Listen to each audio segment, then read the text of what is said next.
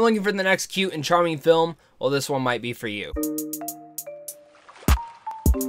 going on, everybody? Welcome back to a brand new movie review. Today I'm going to be discussing The Secret Dare to Dream. This film stars the likes of Katie Holmes, Josh Lucas, and Jerry O'Connell, and it's directed by Andy Tennant. Now, I didn't know much going into this. I got the screener, and I said, okay, I'll watch it. And it's about a widow struggling to get by who meets a stranger who subscribes to a philosophy of positive thinking, which in reality, that is something that I think many of us in this time and day and in this world, we really need that positive thinking. And A Secret Dare to Dream is not a bad movie. It's a cute little movie that's charming, and it might be a little bit predictable. Well, actually a lot of predictable.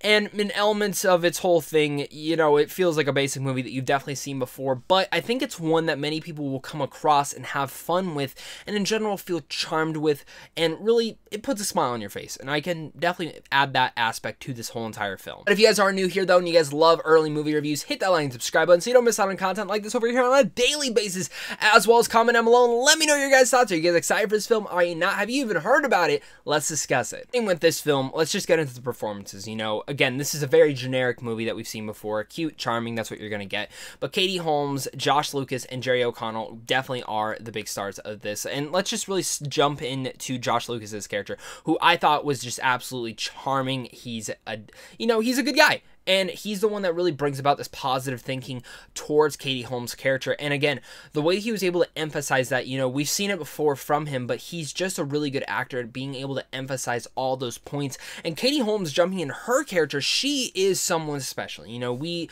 like Katie Holmes. She's a great actress, and she dives into this, and, you know, you kind of forget that it's even her. You look at her, and you're like, this widow is struggling. You want the best to come out for her and her family. It just seems like at every left and right turn, nothing is turning out to be the best possible thing for her. And this film dives into certain aspects of her life. What should she do with her family? What happens when something tragedy strikes with the family? What happens when your house is destroyed? And in general, what happens if, like, your boyfriend you're dating at the time, she's dating Jerry O'Connell in this film, maybe isn't the best person for you? Those aspects all kind of tie into the thematics of this film. And I'm not saying this film is like the deepest thing ever, but the themes are all right in front of you. And I think, again, that positive thinking and that philosophy of having positive thinking is sometimes what we should be doing. I know in my life, I sometimes get into that part where I'm like, you know, I'm always down on myself, blah, blah, blah, but I need to get more positive because you never know where that can lead. And positive minds lead to positive thoughts, I think. And positive thoughts can lead to positive results. And this film really emphasizes that enough and kind of re-emphasized that inside my brain. And as a film that, you know, is going to have those philosophies, it's a nice one at that. It's one that can charm your pants off. It's one that can definitely, again, doesn't do too much new with the genre, doesn't change anything. It wasn't setting out to. This is a generic little film that's going to do that stuff and put a smile on your face, and it did that for me. And I think the whimsical performances here are a part of what aspects really make this film stronger, is that I think without these performances, this film kind of would have fell in the more generic route. I even think many people who do end up watching this will be taken back by the story and the messages throughout it, just like how I was affected kind of throughout this whole entire film from those. And those were the things that stuck out to me the most. And adding into that aspect, yes, this does feel like kind of like a Lifetime movie, and those Lifetime movies can be entertaining. They're not made to be the next cinematic greatest masterpiece, and they shouldn't be.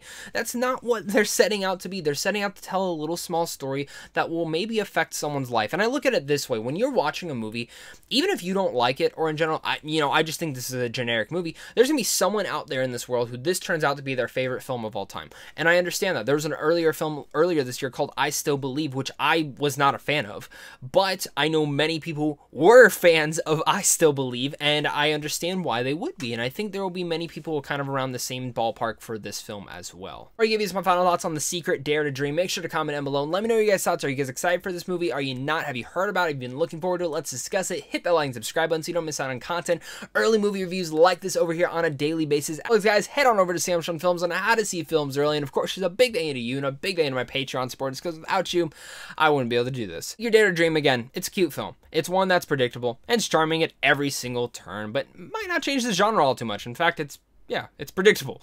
But with whimsical performances, many will be taken back by the story and messages in here. The philosophy of positive thinking will affect someone out there just like it did for me. Overall, this is an adorable little film. There's not much more about it. Yes, again, it's super generic. It's predictable. There's not much more to say about it from that angle.